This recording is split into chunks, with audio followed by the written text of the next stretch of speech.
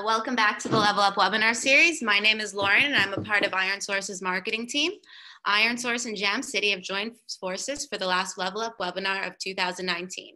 Today, Shachar, the GM of our US office, and Sarah Wolf, a senior product manager at Jam City, will be discussing the psychology of rewarded video and its impact on wider game metrics. Before we get started, I wanted to take a few seconds to tell you a bit more about what we do here at ironSource. ironSource is developing the industry's leading growth engine for mobile games, and we reach 2.7 billion engaged players a month. Our ad mediation platform is #1 in the market for game developers. These are some of the partners that we work with. And all of our webinars are designed to ensure that game developers like yourselves are able to truly accelerate your game's growth.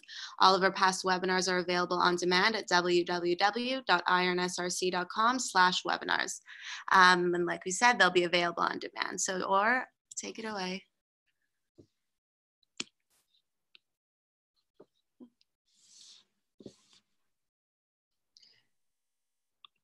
Sure. This is Sarah. I'll do a quick introduction to Jam City. So a lot of you may know us by some of our award-winning games such as Cookie Jam, Panda Pop, and Harry Potter Hogwarts Mystery, which is the game that I work on.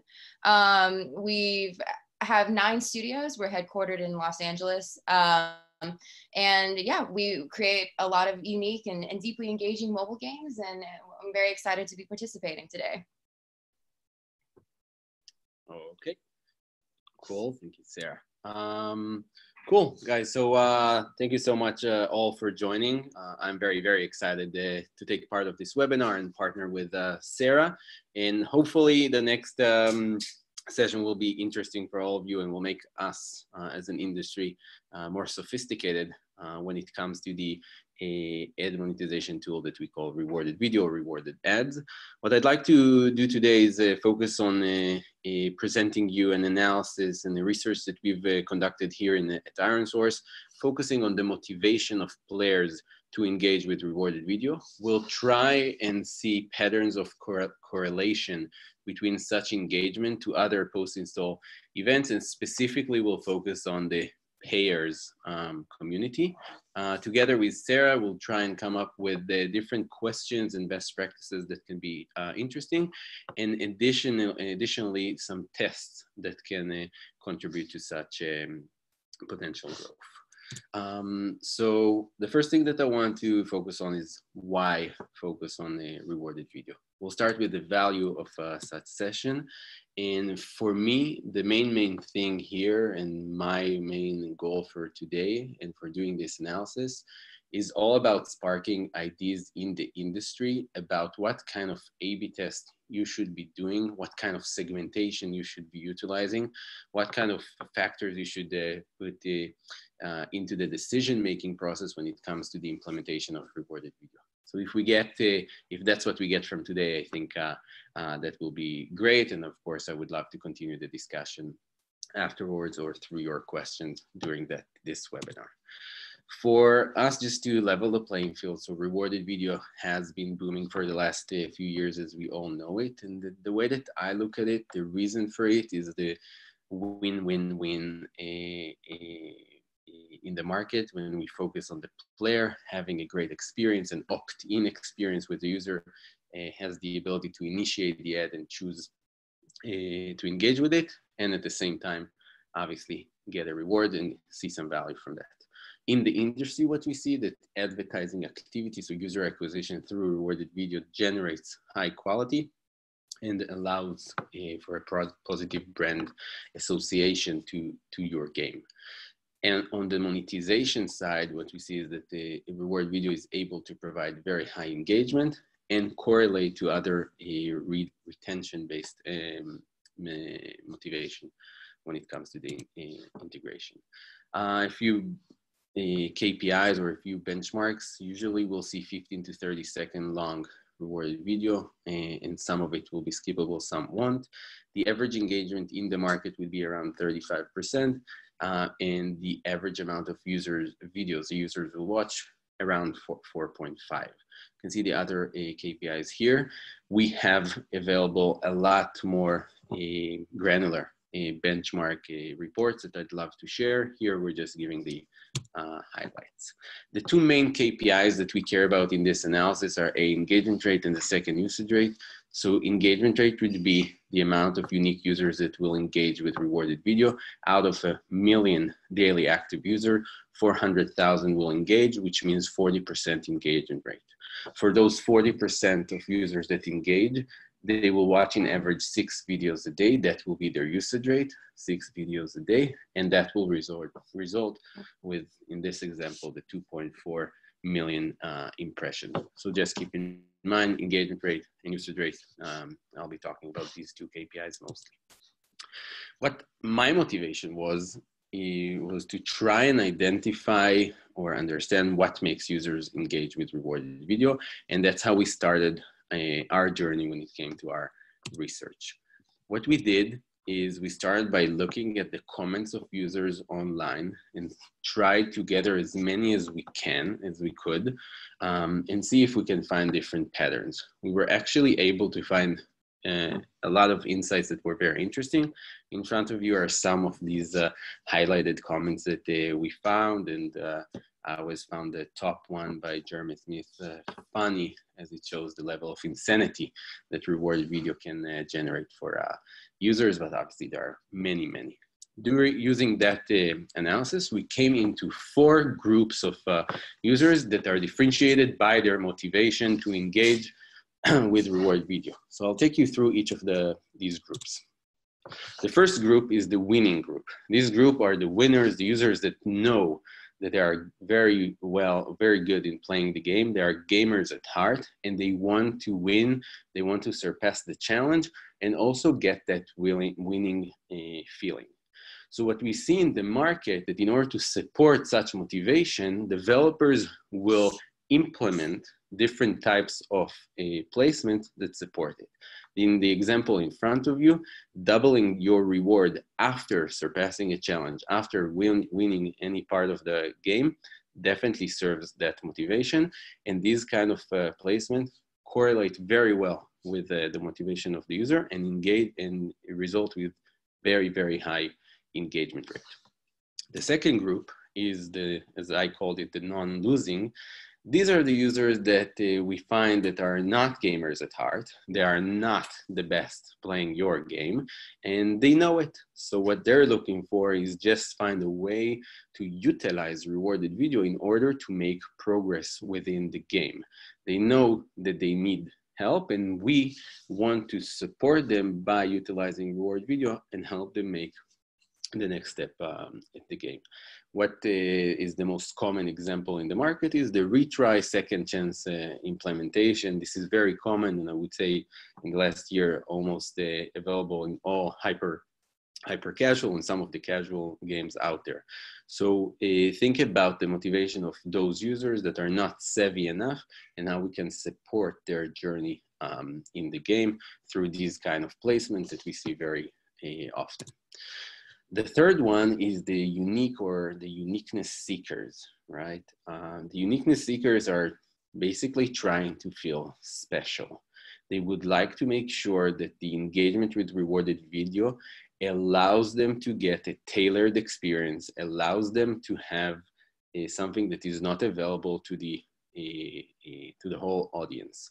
So there are different ways that we can achieve a satisfaction for these users and their motivation. And one example that we see here and there in the market is changing the reward or adjustment of the reward based on the game progression. What that generates, so in the example in front of you, a user on the left button at the bottom left will get a different reward based on the level that is at the game. And that results with a different experience, a special experience for the user as he makes progress. The fourth one is also something that is potentially common to some of us, and that will be the controlling group. These users are looking to gain control over the experience. By gaining control, it's mostly about them having the ability to make a choice and decide how the gameplay will continue.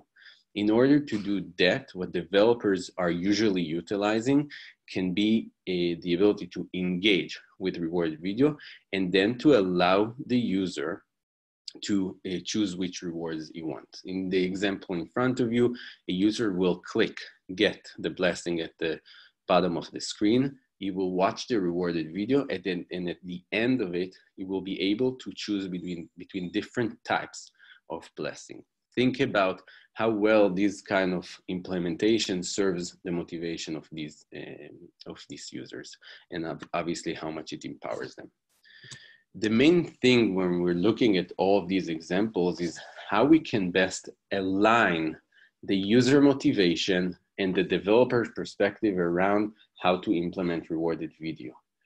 It's not that I think based on our analysis that every user will always stay at the same group. It's not that the majority of users will always be belonging to one group or the other, but we can definitely use the data at hand today to identify which motivation serves best the majority of the users in a specific game or in a specific cohort that we'd like to analyze. Cool. In order to continue and continue with this line of thought in our research, what we decided to do is gather more data. After gathering the user perspective, we also wanted to connect it to other KPIs. What we've done is we've chosen 30 plus apps that are using the ironSource platform and are also buying users at scale, and that gave us access to the post-install events data. We were able to gather the users or the apps into three main categories. So idle, words and match 3, which we combined because of similarities in data, and casual, that includes different subgenres. As I've mentioned, we focus on rewarded video. We did not run a scientific analysis that I can sit in front of you today and prove the real causation between engagement with rewarded video and other post-install events or other KPIs that we care about. Like the example in front of you, even though we found a lot of points of correlation between engagement and other KPIs, the same way that ice cream sales and violent crime index are correlated, it is not a true causation today. And this is why we are very much focused on the A/B testing and sparking ideas for implementation rather than giving the final results here, which would support for everyone. Cool. A lot of the insights that I'm going to present are related to the payer community, which I thought would be the most interesting highlight to present, because there's still a room for the market to grow, to evolve when it comes to how do we treat users that are payers or have a high probability to pay when it comes to engaging with rewarded video. Cool. The first takeaway that is interesting is that we see that the engagement of the paying community is higher than the non-paying community of users. Here in the graphs in front of you, you can see that at the top pie charts, this is the payer community, and at the bottom is the non-payers. The payers definitely engage more. This makes sense. The users that are already paying are usually more engaged and more savvy to play the game. What we thought was interesting here is why are they doing it, and potentially one reason for that would be the fact that they're trying to protect their investment and get the most out of it. And you can see that it's pretty much across all of the genres that we've analyzed, with idle being the strongest indication of correlation between pairs and engagement. The second thing that we looked at is whether the engagement rate changes before and after an IP event. Here as well, you can see that in all of the subgenres that we've chosen, there is the same behavior before and after. So a user will engage before making that in-app purchase. Potentially, the rewarded video supports and helps the user get to that journey in the game. and the user will continue and engage after. And as we said, potentially because they would be looking to protect their investment. I would love if anyone has other ideas for us to brainstorm. That would be great. The second thing that, or second highlight that can be interesting for us to think of is whether or not usage rate, and again, usage rate, the amount or the average amount of videos a user consumes a day, does that affect the in-app purchase average revenue per user? What we can see in the majority of the cases that the IAP ARPU will grow in tandem with the amount of videos or the number of videos a user consumes. In the graphs in front of you, again, per genre that we've chosen, you can see the highlighted example within the words and match.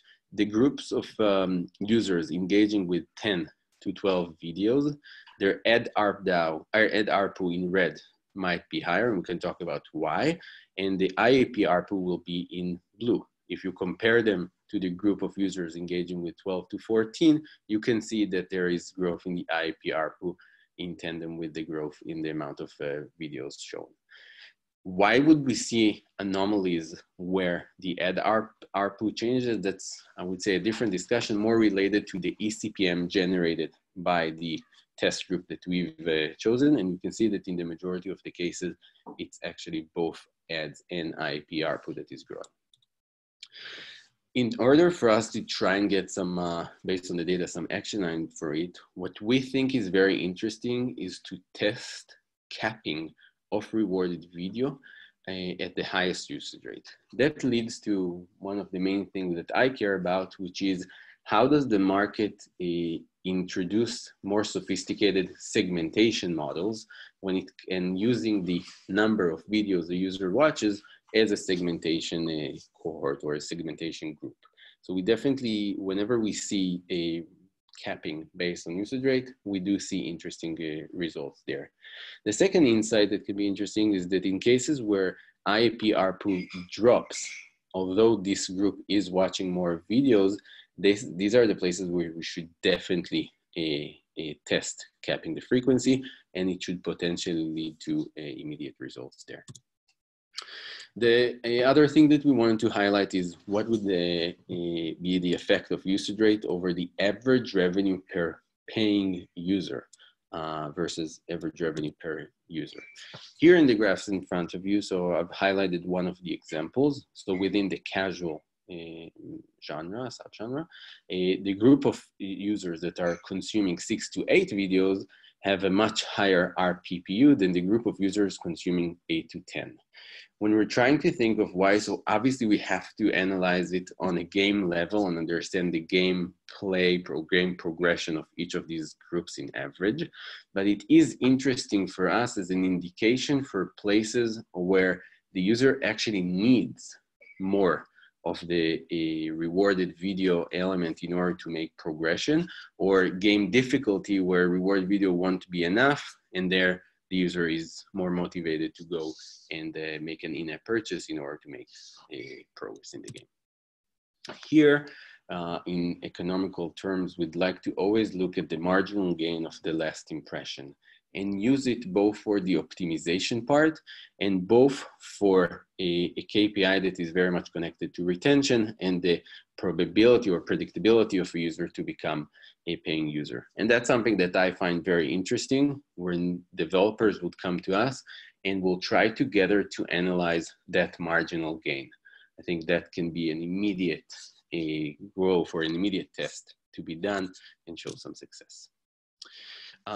Continuing with the usage rate, what we want to see is whether or not it's going to drop after users make a purchase. So I was watching 10 videos a day in average, I made a purchase. Am I going to consume less? Am I going to consume more? What we see here is that the usage rate can potentially be an indicator for that payment probability, and that users will, in the majority of the cases, change their behavior. In the graph in front of you, which I know is a little bit, includes a lot of details, so I'll try and explain it in a clear way. The left pie chart represents the distribution of usage rate before a user makes an in-app purchase. On the green part, you can see the 36% of users within the idle category are consuming over 50 videos a day. When we go to the middle pie chart, we can see that for that group, only 37% continued with the same behavior. The other 63% changed it, and the majority of it actually dropped in the amount of videos that they consume. On the right bar chart, we focused on the group of users that was consuming 10 to 20 videos a day. And here you can see that only 28 continue with the same engagement, whereas 51% of these users actually dropped to 0 to 10. The interesting thing here, in my opinion, is whether or not we should consider testing different rewards for users post their payment in order for them to continue and engage. A, because we want them to continue and engage because that grows their retention. And also what we hope that the data will show per case that we test is that it will increase the probability for a follow up for a second in-app purchase event. These are the data points for idle. We also saw similar behavior on casual and the other genres with similar insights that we can gather from it. The other part of that was whether or not the payer rate, so the percentage of users that will pay, changes based on usage rate. The highlighted example on the left on idle represents that indication where users watching over 50%, over 50 videos a day, have almost the double probability of making an in-app purchase comparing to the group of the left, on the left side. Action items that I recommend: testing rewards before and after making in-app purchases and using the segmentation for it. Things that the developers can do is potentially change the currency type with different virtual items, potentially present maybe something that is more lucrative for users to get as a reward post their payment. And of course the amount itself. So instead of 10 coins, 20 coins, that can also be an interesting test for you guys to look at. One of our biggest things or motivation, mine specifically with the partnerships that I manage, is to connect the data that we provide and the tools that we provide to the real people that are building and making the games out there. So that's why we have Sarah here as the professional product manager. So I'd love for you to present your case study. Sure, thanks, Or. We could go to the next slide. So I'll just start with an overview of why Jam City utilizes rewarded video. So first and foremost, we do this to increase our LTV and our engagement.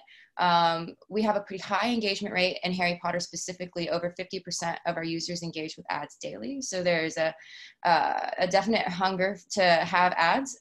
We also see, as Or had mentioned before, that users who engage in our ads are more likely to make purchases. But they also allow us to monetize our non-payers as well.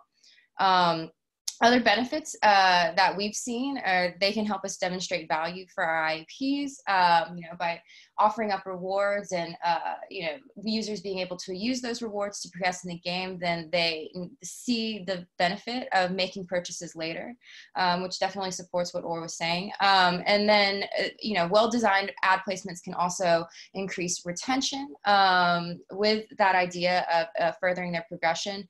And lastly, intuitive placements allow for better feature surfacing as well, which I'll get into in a couple other slides. So some best practices that I've come up with during my time pertain to having placements that are related to the core loop of your game. So these tend to be your best performing placements that allow people to further their progression and further their core motivation for playing. Next, placements should be very intuitive. They should surface in a way that doesn't require any conscious thinking to understand their value. So there should be a lot of thought that goes into their UI and how they first appear to players so that nothing is confusing and they don't have to question if it's going to help them or not. Next, they should definitely help with friction reduction. Ads should never be something that users have a negative association with if you want to get that engagement rate up and those ad LTVs up. So, you know, if they help you further your gameplay, then they'll become a positive association. And lastly, you should always think about adding new placements in a very holistic approach. You know, you're definitely optimizing to maximize your returns and minimize your IAP cannibalization. You need to be planning rewards based on scarcity and demand. So it takes a holistic view to make sure that you're getting the most optimal return from a new placement. So I'll just do a overview of a placement that recently went into Harry Potter Hogwarts Mystery. There's nothing very revolutionary about this placement. What it is we call it our daily deal placement. It appears in our currency store beside our bundle in-app purchases. It rotates a different reward every 24 hours, and it's available to 100% of our players. And then we surface this through pips on the main game HUD to get them to go to the store to collect this reward. So the goals were to just increase our ad revenue and impressions. We wanted a net positive effect on our overall revenue. And then as a secondary goal, we wanted to see increased visits to our IAP store. We coupled this with a UI revamp to our store. And so we wanted to see if there was any kind of positive benefit by getting more people in there, looking at our special bundles, and looking at other exciting things that they could get. Next slide. So the hypothesis here was just that it would have a positive effect on our LTV and ad impressions. And like I said, that it would give more visibility and awareness. And then the idea for the rotating rewards is that we'd have a little bit more control to minimize our risk for IAP cannibalization. Instead of training users that they would be getting the same things, that, you know, we would be able to sort of offer it up and have them get something unique every day. And this does relate back to Orr's matrix. I believe that if I had to place this somewhere, I would put it on the spectrum of a unique feeling that motivation that players are getting to sort of collect this reward by calling it a daily deal and sort of surfacing it as something that's like they're essentially getting for free. I think that it really helps players associate it positively. And then the result here, we saw our ad ARPDAU increase by 17%. So it was very successful for us. Our store visits increased by 25%. We saw an insignificant effect on our IAP ARPDAU, which we thought was a good thing. We're still sort of measuring the effect on how those increased store visits might translate into higher bundle ARPDAU later. But overall, there was a very positive player reaction to this, especially since it was geared towards payers, which historically, you know, we've been a little bit stricter on ads because of the past thinking that we would be cannibalizing IAP. So all in all, we thought it was very successful, and it made us excited to do more testing with ads geared towards payers in the future. And so just a summary, it's been very, rewarded video has been very beneficial to our success. We definitely approach rewarded video as a feature design, and we think that that approach is very effective. You know, allowing users to engage with ads to receive these rewards that help them in their core progression is critical. And then a rewarded video placement geared towards payers can have a net positive increase in revenue if it's designed and balanced correctly.